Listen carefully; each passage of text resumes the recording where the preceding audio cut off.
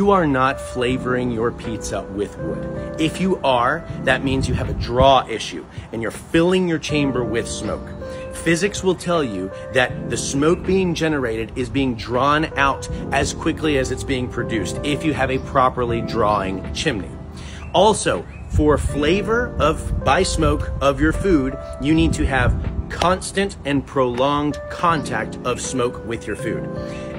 Your pizzas are cooking in 2 to 2.5 minutes, maybe 90 seconds. Not enough time for smoke to permeate anything. Secondly, if you fill your chamber with smoke, there's no room for oxygen. You will not have a flame, so it's not going to combust at the proper rates.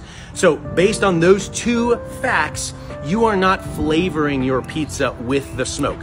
You may be tasting what you smell because your olfactory sense sometimes ties into your taste buds. Or what most people associate with a